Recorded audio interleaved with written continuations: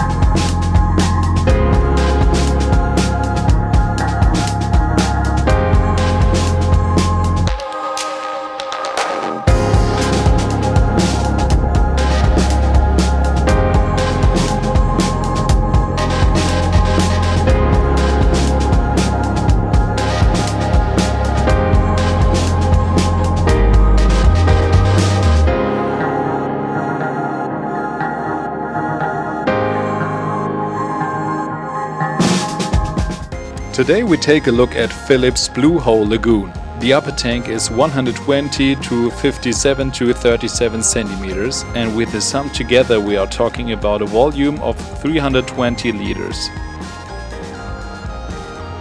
The pool tank has a unique feature. The cabinet is made of Iroko or Kambala wood. This is a salt wood imported from Africa, very high quality and oily. Even the lamp socket for the Kessil A360x with reflectors is made of this wood. A 350 max spec and an Grotech MP10 flows through the aquarium impulse mode. But Philipp thinks that this could have been a bit more flow with the length of the tank. The whole aquarium sits on an aluminium support which is worked into the wood.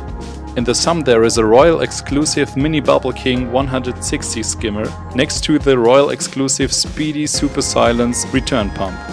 Also attached is a Nyos filter and a UV from HW Wigand. The cabinet offers for everything an accommodation possibility. The aquarium is only operated with Fauna Marin. For this purpose dosing pumps from DHL, DD and Grotech are used. The overflow is called Beam Animal. That's a special overflow system. I'm gonna give you a link into the description from a blog I found about this.